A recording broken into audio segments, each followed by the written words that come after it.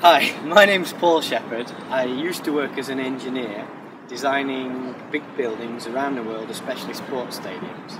But now I'm a researcher at the University of Bath, where my work focuses on answering the question as to what shape buildings should be in order to be strong and really efficient.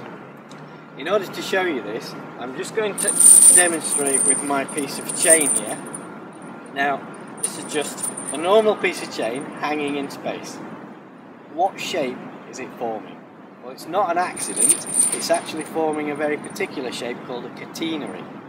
And that catenary has a very specific mathematical equation. It's actually a hyperbolic cosine. Now, you may have heard of a cosine in maths at school.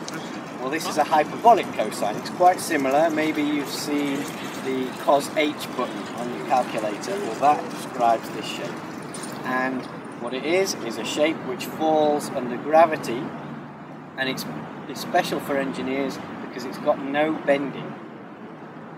If it wanted to bend, it could do, but it just relaxes and it finds its pure hanging shape, which makes it really efficient when it's taking tension.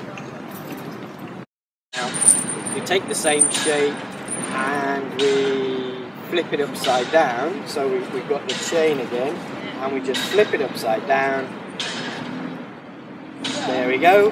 Now we've got a pure compression shape, and that's the shape that roofs, especially of stadiums, make. You can see this kind of shape all around us. If you see railway bridges or sports stadiums like Wembley, you see this fabulous shape. Well, that's okay for an arch, but the question is, how do we build a surface? We need a roof surface to keep the rain off. So if we take the same principle, and I'll just get my egg to show you. An egg is a shell. It's got a very specific shape which is really strong under the kind of even load that a chicken puts on it when it sits on it. However, if we put a very localized load on it, it's not so strong. And that's exactly how the baby chicken gets out of the egg. So that egg is a really strong shape for the job it has to do. Now if I break it, pick up the pieces, yeah, there we go. We've got a shell, and you can see how amazingly thin it is. It's really strong, but it doesn't use much material in order to resist that strength. That principle was used by Hook and Wren hundreds of years ago when they were designing the structure for St Paul's Cathedral. They used the shell to make the roof of the dome.